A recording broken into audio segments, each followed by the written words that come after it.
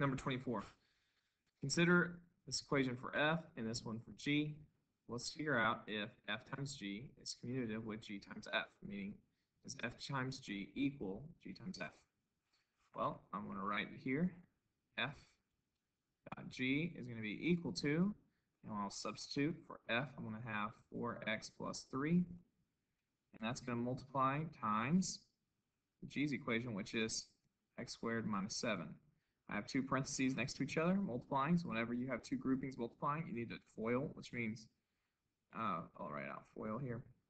First times first, which is going to be 4x cubed, outside times outside, which will be negative 28, negative 28x here, plus 3x squared here, minus 21. And it looks like none of these terms are alike, so it would just remain as 4x cubed plus 3x squared minus 28x minus 21.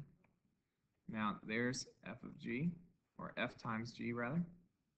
Now let's see if this equals g times f. So I'll come over here, g dot f is going to equal, and g was x squared minus 7. And we'll multiply this times f, which is 4x plus 3. I'm getting these equations from right there. Again, we FOIL. So x squared times 4x is 4x cubed. X squared times 3 is 3x squared. Negative 7 times 4x is negative 28x.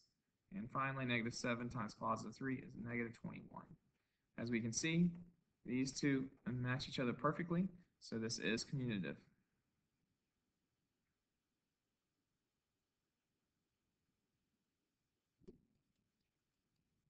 And I would say yes, commutative, since f times g equals g times